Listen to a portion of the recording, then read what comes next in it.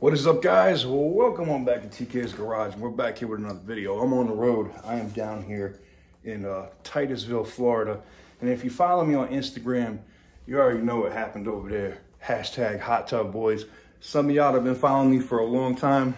Already know what went down. That said, we're going to go ahead and get into this. We're going to get out of here and we're going to go meet up with some other people from the G30 USA Facebook group. Gentleman by the name of FullBoltOn Garage. Yeah, this is going to be a heavy BMW video.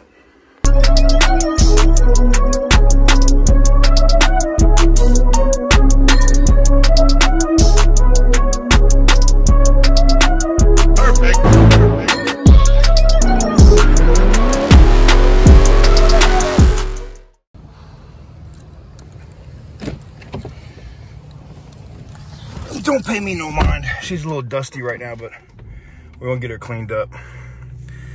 We're gonna get her cleaned up. She needs some gas. No, this is not typical TK where I run my cars down to no gas. I'm not doing that. I haven't been doing that with this car. I just happened to travel and then roll around last night. But we're gonna get her sorted out, get her some gas. I went the wrong way, didn't I? Yeah, whatever. And then we're gonna hit the road, man. And we're gonna go link up with some awesome BMW people, and maybe we'll address this stupid seatbelt thing that happened on the car. And I don't know what order you're seeing these videos in, but I'm sure you're seeing the I got stopped by the police video coming soon. So stay tuned for that. But let me, let's get some gas, hit the road, and we'll come back. Speaking of Beamers, there's a 323 CI. And it looks like he wide-bodied that joint. You know, he M3'd it, so to speak. It had the M3 front. The whole front is like primer gray. So, but it actually, I mean, the paint needs to be done. It's faded on the top, the roof, everywhere else. But I think once that thing had a paint job, it might not look bad, actually. It's got the quad pipes, quad tips. Look at that, man. That thing's clean. I mean, it still needs a paint job. Now, you know I had to go to M mode because I know this kid's gonna try to run here in a minute, and I want to, we want to see the full experience out of this car. Maybe not.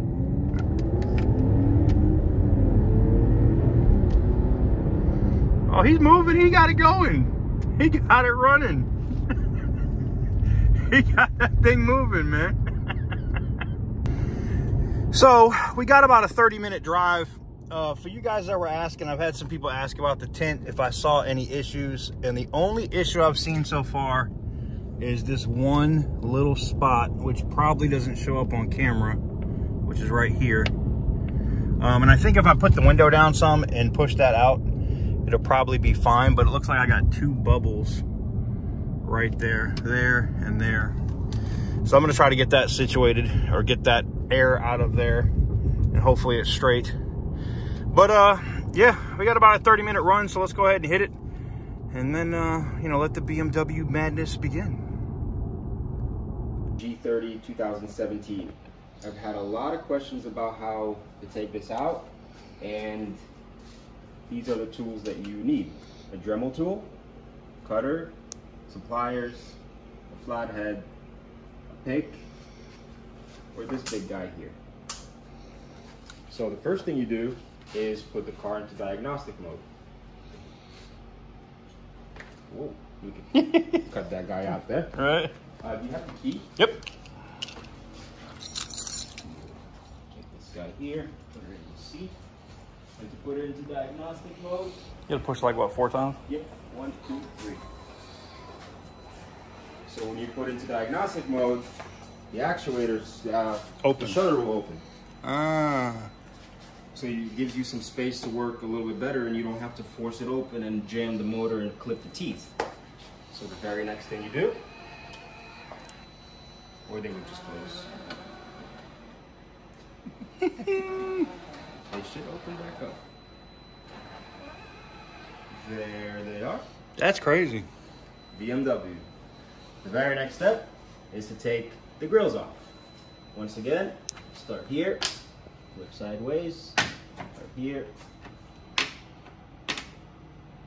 all you do is just pull very ever so gently. And then just wiggle.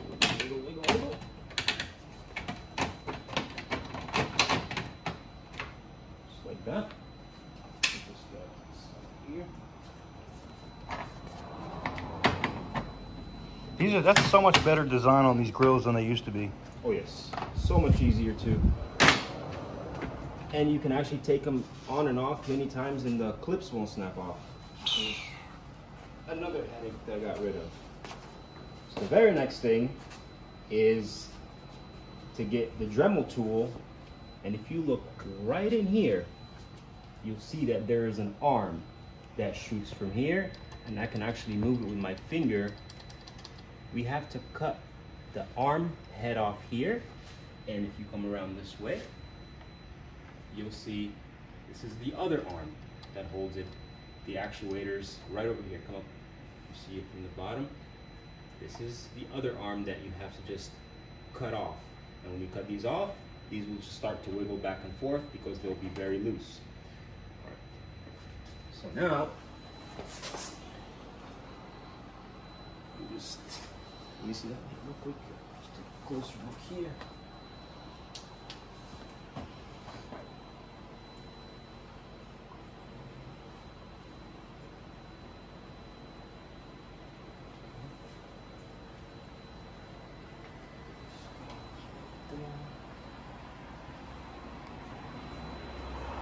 To cut the arms off, but the problem is the Dremel tool is not big enough, so it won't fit all the way through here to reach the arm, so you can cut it. And also the next step after that is you would have to cut these little things individually so they can all come out from this guy that holds it in. So this is why a lot of folks just decide to use this guy. It's the same method. It's going to cut the same exact way, but this has longer teeth so it can reach underneath the actuator and actually just cut. So it makes it a lot easier to reach in and cut with it. All you gotta do is come around here. That guy's gonna go this way. So the first thing you do is you cut up here and down here. So this starts to play loose a little bit so you can move around the motor, so the arm will swing around this way so you can see it and cut it straight through. All right, ready for this? Yep. All right, scary as can be, but this is how it works.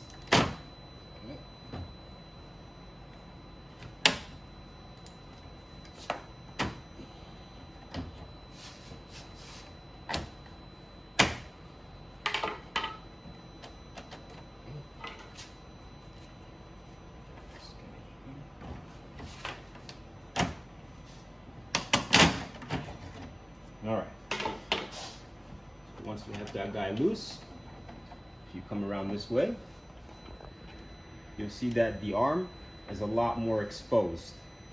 Now, there's two things you can do. You can either cut the arm, which is right there, or remove that clip that holds the arm through together. So if you remove that clip with some pliers, you should be able to just squeeze that out, and all these will literally just fall out of place. So now we're gonna cut this guy here so the motor is loose. All right, that was easy.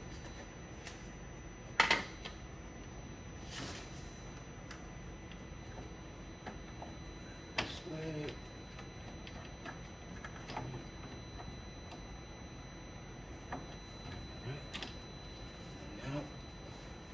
Top guy.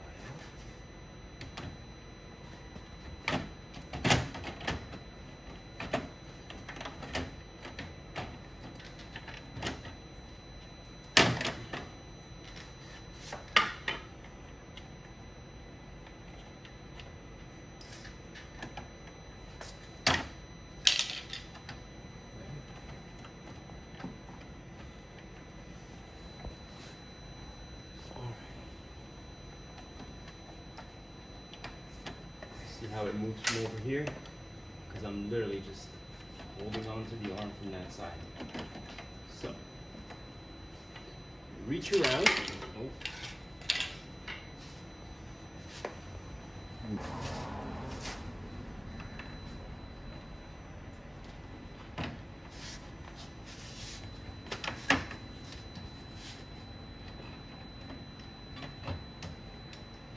Simply just crack it.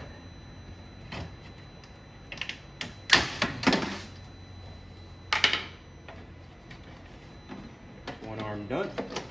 So once you cut the arm, The rest of them just flap. that's it. Dead meat. So there you go. So if you come down right here, you'll see these guys that are just sticking out, really annoying. Don't try to pry them out. If you look, there's a little like key. So all you got to do is like turn it like a key towards you wherever the hole is, and pull up. And like, come on. There you go. Simple as that. Wow. So now they're all free flowing here. And once I cut this guy off here, these will flow too, because now they're still connected to the motor. All right. The next step is to just cut this guy right there. Maybe this way will be a little bit better because you can angle it easier. Okay, never mind.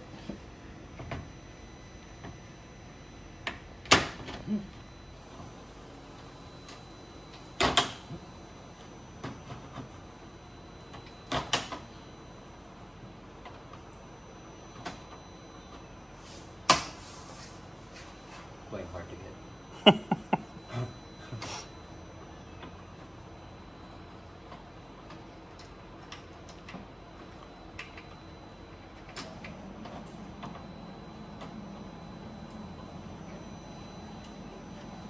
Alright, that's something.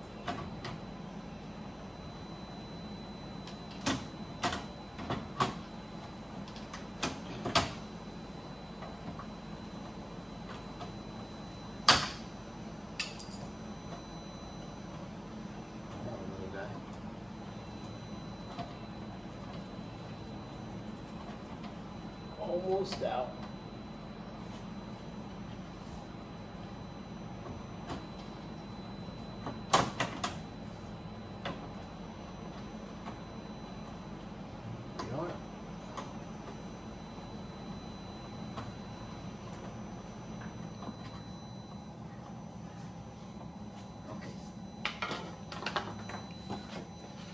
This is where these will come in handy. So you can get to those extra tight spots that you can't reach.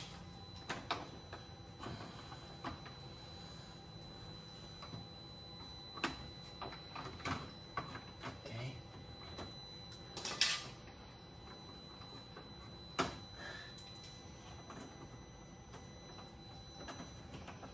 Come on.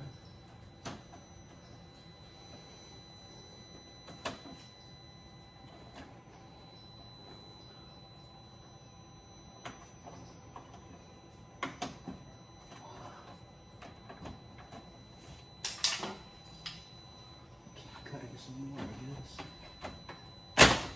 All right.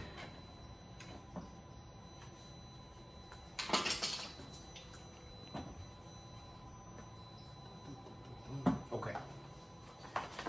So, this is good that this happened. So, let me see this. Sometimes it's going to be just a little difficult to cut that guy that I was going at so you can get to the arm where that clip is. So, if you get to that point, take a flathead, if you come close, and you get right under that clip, get under it, get under it, get under it, just turn, turn, turn, turn, turn, turn, turn,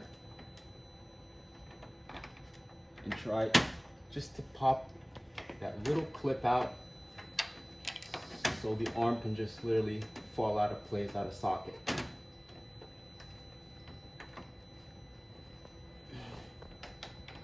Okay.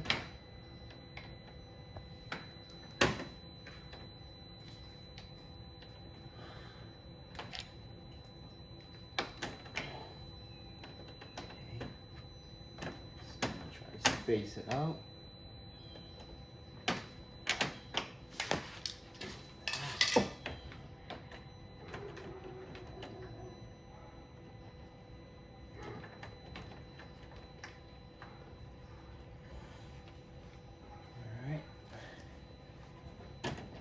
Give us a little bit more space. Okay, this way. Ah.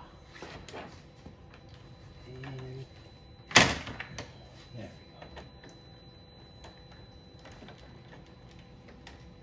Let's get the jump there.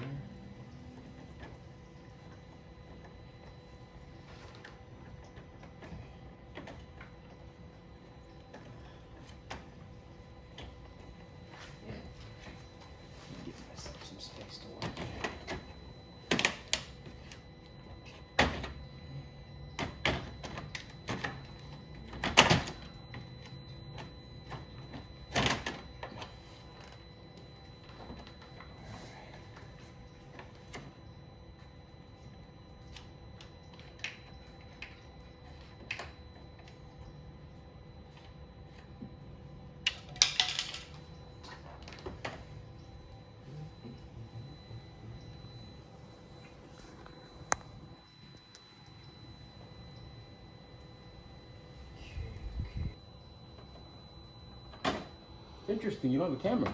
Nope. Very interesting. That's what yours has one, right? Yeah. I don't know. I don't know if they replaced it or somebody removed it or it didn't come with one, but I thought with this spec that it should have one. Also, I don't know if I'm not going crazy. This hasn't been touched or removed or anything? Mm-mm. No? Okay. A little off. It's weird. It's called tolerances.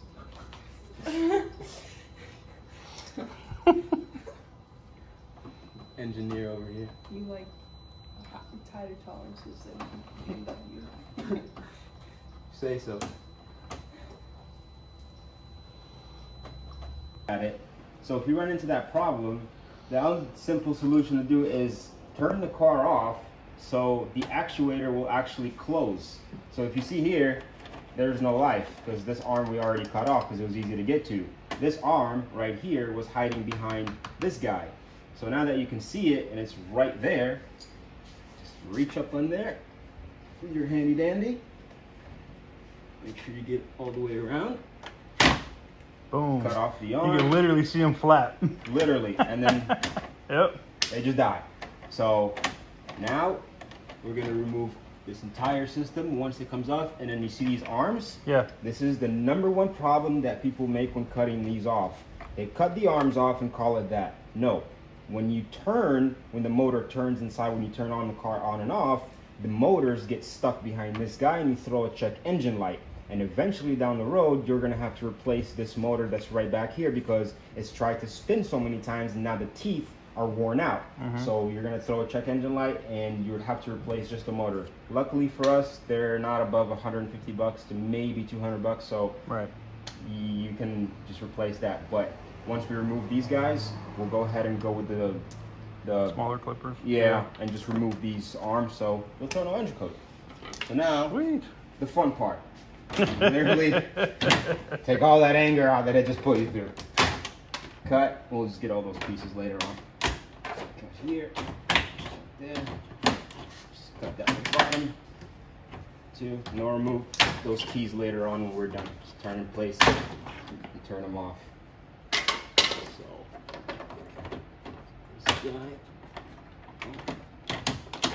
this guy here.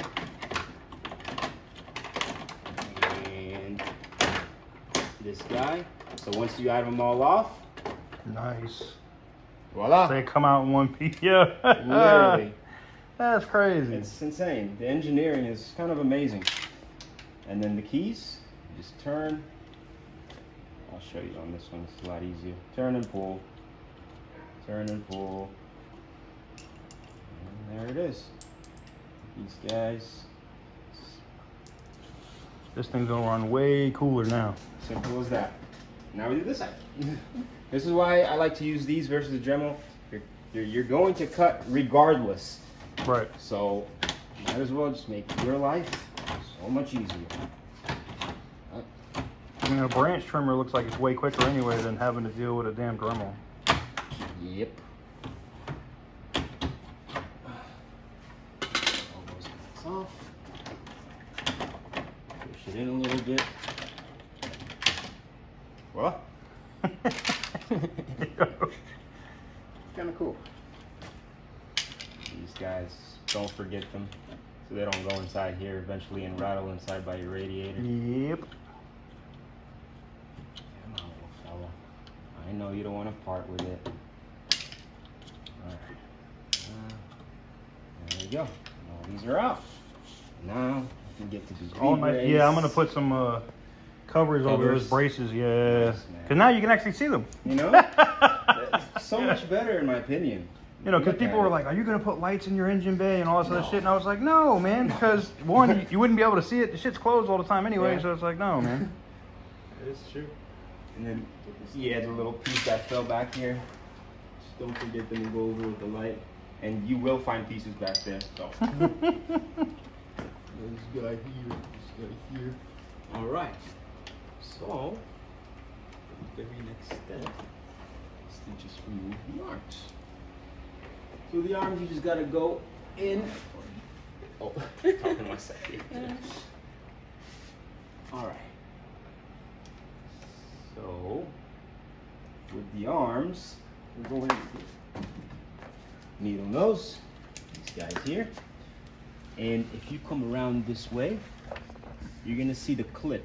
This is the back end of the clip. Thankfully, they made it easier for us. So if you can somehow get this guy to clip into that white little clip from the back, it'll just fall, and then you'll be able to just pull it off. Take that on off. So all we gotta do is try to squeeze back there.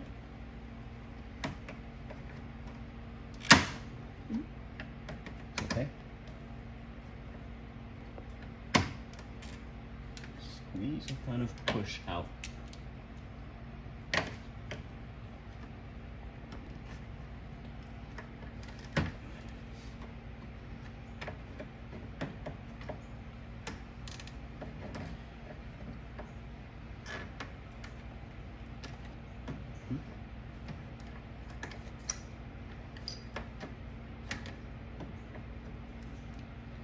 You're gonna see that back clip starting to come out a little bit.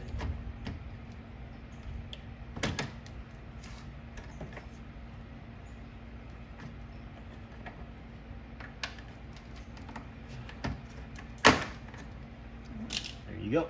So when you just push it out from the other side, you pull it. It's gonna be a little tricky. So here it is. And the arm, the guy that people forget about. Where's Waldo? Yeah, right. Jesus. It's back here. There you are. Here's the arm. Huh. So just gotta cut here first, and then push the little clip through here, and the arm will just release. So now, every time you turn your car on, the motor will do its job, just turn in place, but there will be nothing to turn.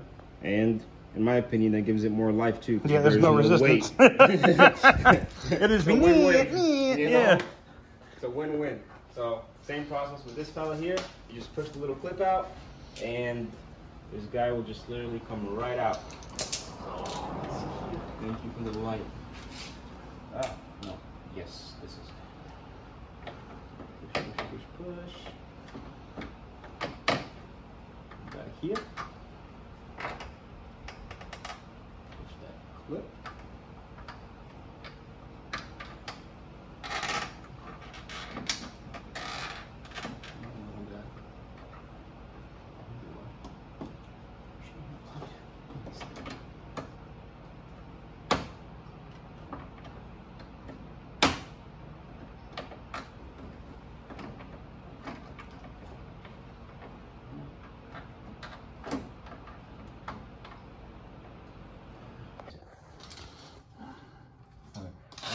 Just start the car and let's make sure there's no check engine light. All right. All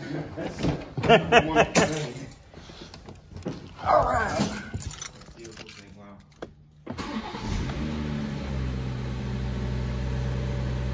Nope. Beautiful teeth. Beautiful.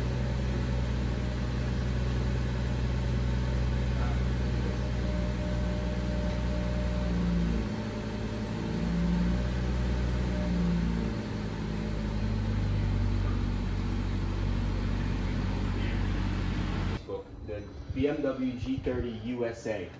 I've picked up a lot of things from you guys, so I just want to say thank you and shout out to everybody that contributes and posts, and to TK's Garage. Big facts, because I would only met you if we didn't meet each other through the Facebook group. You know, yeah. Big thanks to you for letting me do this to your car, man. So no, I appreciate it. Brother, I can't wait till the video comes out so that everybody can go and subscribe to the channel and blow it up, because there's so many people. I'm trying to remember the last guy. So the easiest way, guys, to put them on is to start with the bottom, line it up, push it in fairly here, and then start from inwards out.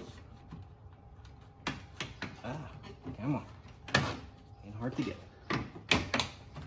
All right, there we go. So inwards out, always the easiest way. Oh, God. All right. No. Go back a step. Bingo. It's okay, TK. If anything, we have a parts car right over there. No, yours is nicer than mine. No, hold on. I love the color, bro.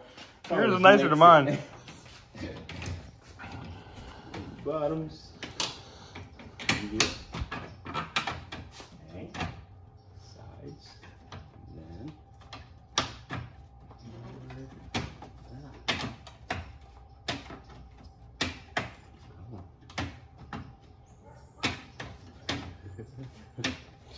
I don't think you've ever struggled this much putting them in. There you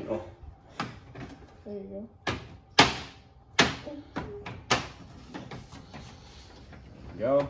Solid there. Yeah, now you can see straight through. None of that heavy crap. Yeah, man. If you do logging, check and see your temps. I bet they're lower. I know they're going to be lower. It's different. Not only they say because if it runs a little warmer, like with the computer, you get better gas mileage. But I didn't buy this car for. I didn't buy it for gas mileage. I know, man. I know.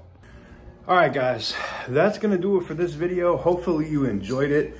Major salute to FullBoltOn Impact over on Facebook. And I'm going to link his YouTube in the description down below. I know he has his own video that he's posted here with his own angle, which might even be a lot better than mine. If you guys want to see how that process works, go check it out. But yeah, ridiculous. I also have a video for you guys coming with me driving that car. And when I tell you, I can't wait to get this tune done on my BMW. Like, I can't wait for the dongle to get in so I can just pay the $300 and get this tune, because I think after the stage one, now he does have a stage 2 with a high pressure fuel pump tune. I don't know if I'm gonna go that hard. I don't need that much. If I just had a little bit more, you know, if I was somewhere in the high 4s, you know, like right at around 500 horsepower, I think I'd be good. But man, driving that car today, his thing is an absolute beast, man. Beast. And I got a video coming for you guys on that here soon. But this was just a quick video. Well, I say quick video. Showing you guys how to delete the active, I don't know what the hell they call those, air dampening or whatever the hell it is, the little flaps in the front of the car. And I can tell you, just looking, you know, at the active monitoring when I was driving, the temps are way cooler on the car. And I know some people say, well, BMW didn't intend for that. They're supposed to be running warmer. Okay, whatever. I don't care. I've dealt enough with coolant issues and expansion tanks blowing up and everything else that I'm not going to do that. You can do that. I'm not. There's a reason why the M5 is wide open and they don't have any of that BS. I don't need it. So, you know, putting the cold air intake and some of the other things I'm going to do on it, it's going to keep that car way cooler. And it's probably fine for somebody who's gonna keep their car stock. I'm not. I'm trying to push this B58. You know, like I'm gonna start with just the stage 1, but we're gonna get to a point where I get these downpipes, these catless downpipes, and everything else. Like when I tell you that I want to get this car, this B58, when I say I want to build the fastest B58 in the country, I'm serious about it. Because this motor can just take and take. It just takes whatever you throw at it, man. And driving his today, and he's got nitrous on it. I mean, we didn't use the nitrous, but you'll just wait for that video. You're gonna be like, damn. Anyways, maybe I'll post a little teaser for you here at the end. Let me know what you guys think in the comment section down below. Major shout out to him and his amazing wife, and major shout out to the whole G30 USA Facebook group as well. I'm gonna link that in the description below. I'm also gonna link his YouTube channel. Go subscribe, because you know what, the information and the stuff, this dude is fixing people's BMWs and taking care of some of these issues and coding and stuff for free. Like that's crazy. Okay, you got to appreciate people like that in the BMW community. So go subscribe to his channel. Just go do it. It's a fun time. You're gonna enjoy it, and you're gonna learn some cool stuff, because I learned so much about my car today, it's not even funny. Anyways, thank you guys very much for watching. I truly appreciate it, and I'll catch you guys on the next one.